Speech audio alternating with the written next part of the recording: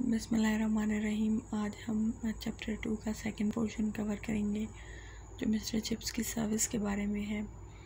कुछ सिनोनिम्स देख लें। बूस्टफुल, मगरूर, कंसीटेड भी तकरीबन यही मतलब होता है इसका। एम्बिशियस, आला इरादों वाला। इवेंचुअली, आखिरकार। ग्रेजुअली, ग्रेड बाय ग्रेड, दर्जा बदर्जा। ट्रायल, कोशिश। इनएडिकेसी, खामी। मीन्स, ज़राए। रिलायबल, काबिल भरोसा। रिकग्नाइज, आगाह होना, वाकिफ़ होना। Odds, chances. हैविली, बहुत ज़्यादा। नीश, पुरसकून जगह। रूटेड, जड़ पकड़ना। डॉइन, अमले का सीनियर मेंबर।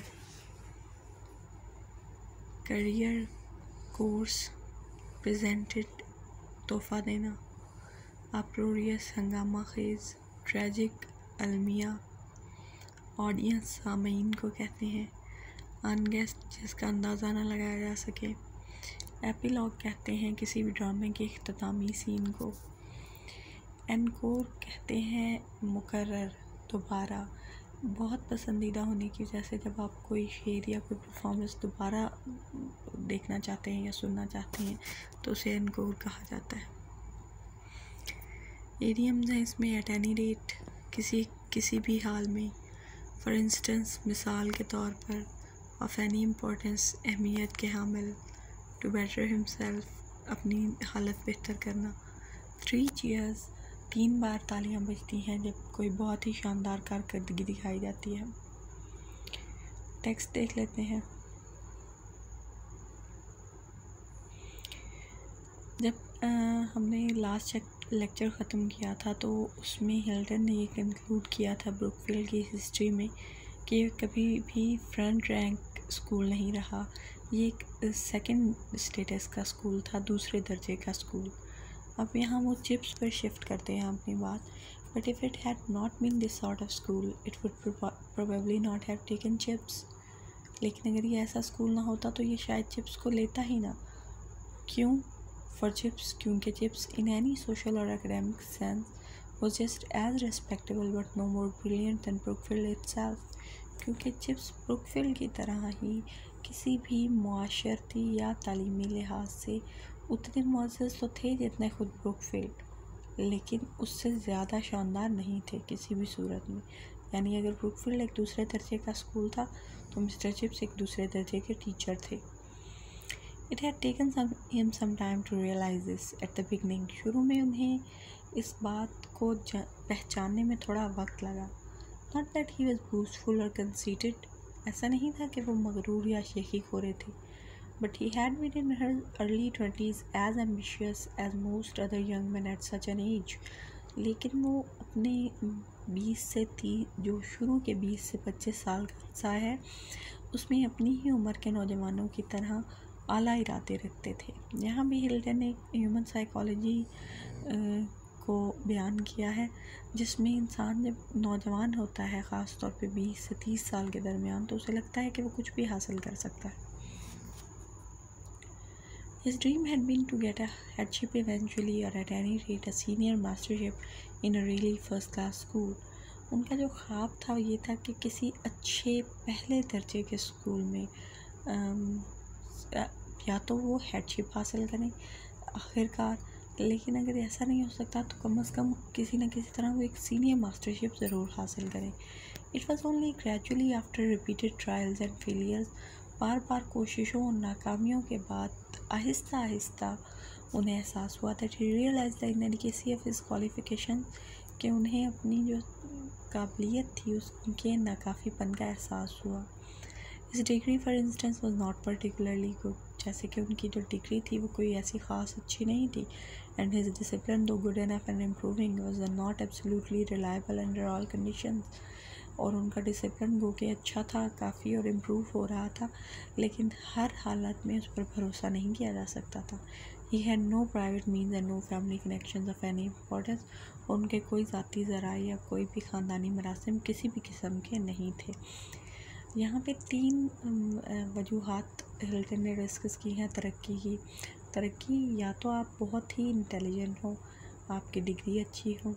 दूसरा, आप में कुछ ऐसा टैलेंट हो, कुछ ऐसी एडमिनिस्ट्रेशन स्किल हो जिसकी बेस पर आप तरक्की कर सकें, जैसे कि डिसिप्लिन। तीसरा, आपकी कोई सिफारिश हो। और चिप्स के पास अल्हम्दुलिल्लाह तीनों ही नहीं थे। अबाउट 1880, 1880 के नज़दीक, after he had been at Brookfield eight decade, जब उन्हें ब्रुकफील्ड में 10 साल से ज़्यादा हो गए, he began to recognize that odds were heavily against his being able to better himself by moving elsewhere. उन्होंने ये पहचानना, ये जान लेना शुरू कर दिया था कि हालात उनके ख़ुद को बेहतर करने और कहीं और जाने के सख्त खिलाफ हैं, मुखालिफ हैं।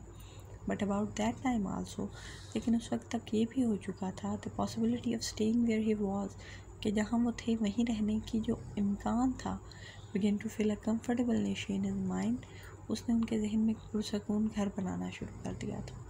यानी क्या था कि उन्होंने अपने हालात से मुताबिकत इख्तियार कर ली थी और वो वहाँ पुरसकून हो गए थे।